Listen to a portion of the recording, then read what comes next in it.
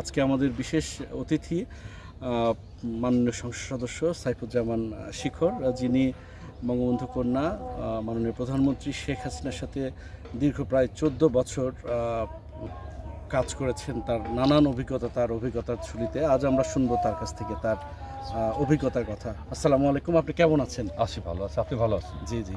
তো রাজনীতি তো অনেক দিন দেখলেন খুব কাছ থেকে, তো এখন কি কেমন রাজনীতি দেখছেন? এই আগের দিনের রাজনীতি এখনকার দিনের রাজনীতির কোনো পার্থক্য দেখেন? আমরা ধরেন আমরা যারা 71 প্রজন্ম, 71 পরবর্তী প্রজন্ম, তারা জাতির জনক বঙ্গবন্ধু শেখ মুজিবুর রহমান মৃত্যুবরণের পরে আমরা কিন্তু একটা দুঃসহ একটা সমাজের ভিতর বাস করেছি। আমাদেরকে ভূগোল ইতিহাস শিক্ষা দিয়েছি এবং এই দেশটাকে একটি অকার্যকর সন্ত্রাসী ব্যর্থ রাষ্ট্রে রূপান্তরিত করার চেষ্টা করা হয়েছে। রাজনীতিতে এসে রাজনীতিটাকে কিভাবে দেখছেন? মাগুরার, বিশেষ করে মাগুরার জনগণকে নিয়ে আপনার আশা প্রত্যাশা কেমন? আপনি জানেন যে আমার বাবা 5 বার এমপি ছিলেন। আমাদের সাথে মানুষের সম্পর্কটা আত্মার সম্পর্ক এবং আমরা সেই জন্মের পর থেকেই মানুষের ভিতরেই থেকেছি। তো আমার কাছে যে আজকে সংসদ সদস্য পদটি এটা নতুন কোনো বিষয় না। তারপরও যেহেতু জনগণ আমার উপর আস্থা রেখে আমাকে জননেত্রী শেখ হাসিনার দেওয়া নৌকা মার্কায় ভোটটি দিয়েছেন, তো মানুষের প্রত্যাশা মতো আমি কাজ করার চেষ্টা করছি। দীর্ঘদিন বঙ্গবন্ধু কন্যার সাথে ছিলেন, গণভবনকে ঠিক কেমনটা মিস করেন? আমার নেত্রীর সাথে প্রায় 2004 সাল থেকে সার্বক্ষণিক নেত্রীর সাথে কাজ করাটা শুরু হয়েছিল। আজকে 18 সাল পর্যন্ত প্রায় 15 বছর বলা যায় যে আমি মাননীয় প্রধানমন্ত্রীর পাশে থেকে আমি পাশে থাকতে পেরেছি, আমি পাশে থেকে কাজ করার সুযোগটি পেয়েছি। এই জন্য আমি মাননীয় নেত্রী জননেত্রী শেখ হাসিনাকে ধন্যবাদ জানাই এবং আমি চেষ্টা করেছি এই সময়টাই বাংলাদেশের মানুষের সাথে যাতে জননেত্রী শেখ হাসিনার সংযোগটা থাকে, যোগাযোগটা থাকে, এই জন্য আমি আপ্রাণ চেষ্টা করেছি। তো আমার যেটা মূলত লক্ষ্য ছিল যে আসলে জননেত্রী শেখ হাসিনার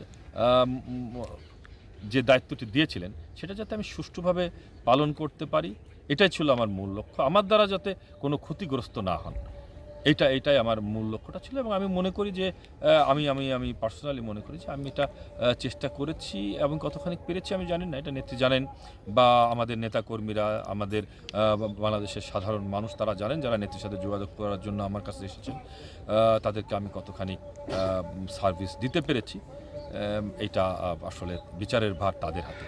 রাজনীতি তো আসলে উত্থান পতনের মধ্য দিয়ে এগিয়ে যায়, তো এই নেত্রীর সাথে থাকার সময় সবচেয়ে দুঃসহ স্মৃতি কোনটা আপনার জীবনে?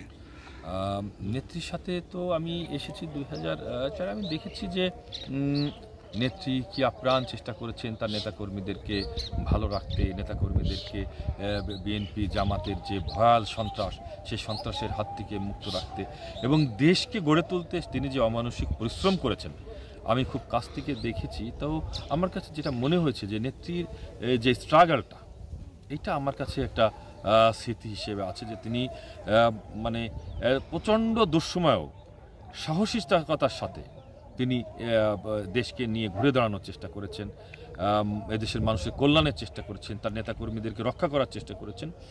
এইটা আমার কাছে একটা স্মৃতি হিসেবে আছে। গণভবন তো এক অর্থে বলা যায় যে ক্ষমতার একটা পাত প্রদীপ, তো সেখান থেকে আপনি এখন আবার সংসদে ফিরে গেছেন, কিছুটা হলেও তো দূরত্ব, ক্ষমতা থেকে দূরত্ব, এখন আপনি জনপ্রতিনিধি। গত 10 বছর গণভবনে বসে এটা যে ক্ষমতার শীর্ষ কেন্দ্র, এটা কিন্তু আমরা কখনো বুঝতে পারি নাই।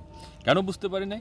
যে নেত্রী আসলে সমস্ত ক্ষমতার আধার কিন্তু নেত্রী, কিন্তু তার চাল চলন, তার কর্মকাণ্ড, তার সমস্ত জীবনযাত্রা এটা একদম সাধারণ মানুষের মতো, যার কারণে যে আমরা কখনোই আমরা যে ক্ষমতার শীর্ষে অবস্থান করছি, আমাদের যেটা ক্ষমতার কেন্দ্রবিন্দু, এটা কখনোই মনে হয়েছে যেটা যে আমরা হচ্ছে লেবার, আমরা মানুষের সার্ভ করার জন্য চেষ্টা করছি। সকল সময় আমাদের মাথায় নেতাকর্মীরা এসেছেন, সাধারণ মানুষ এসেছেন, তাদের সুখ দুঃখ শুনেছি, আমাদের সাধ্যমতো সেইগুলো সলভ করার চেষ্টা করেছি। আমরা না পারলে নেত্রীর কাছে গিয়েছি, নেত্রী করে দিয়েছেন। তো আমরা আসলে এটাকে ক্ষমতা মনে করি না, এটাকে মনে করেছি যে মানুষের সেবা করার একটা মাধ্যম। তো মিস করেন কতটা গণভবনকে? খুবই মিস করি, বিশেষ করে আসলে নেত্রীর সাথে আমাদের যে সম্পর্কটুকু, এটা 7 দিন 10 দিন দেখা না হলেই মনে হয় যে কেমন যেন শূন্য শূন্য ভাব। কারণ নেত্রীর কাছে আমরা যে মাতৃস্নেহটা পেয়েছি, এটা আমরা কখনো চিন্তা করি নাই। এবং চলেছি তো, চলার পথে অনেক মানুষের সাথেই তো যোগাযোগ হয়েছে, অনেক রাষ্ট্র প্রধানকে নেত্রীর সাথে যাওয়ার সুবাদে কাছ থেকে দেখেছি, কিন্তু একজন কমপ্লিট মানুষ আমাদের প্রধানমন্ত্রী জননেত্রী শেখ হাসিনা। তো তার সাথে কাজ করার যে সুযোগটুকু ছিল, সার্বক্ষণিক কাজ করার, এটা তো সবাই মিস করবে।